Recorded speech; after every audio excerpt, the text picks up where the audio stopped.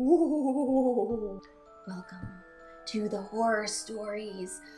Oh, I was visiting my sister in California when I was 15, and we thought it would be fun to get my cartilage pierced. I already had one piercing in, so I didn't think it would be so bad. The piercer didn't want to use a needle,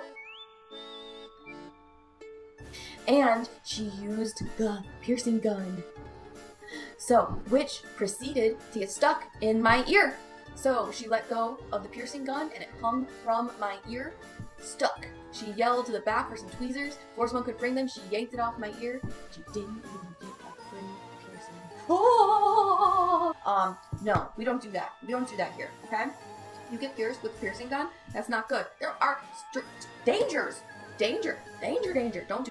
No, okay, no, please no. Also, I just learned that you can shatter your cartilage because the needle they use in the gun is dull. It is also a very blunt trauma with the force of being just shoved through your ear. Okay, we will never have that happen to us because we go to an APQ-approved piercer and we do the dang thing, okay? That's what we do. Thank you. TED Talk over.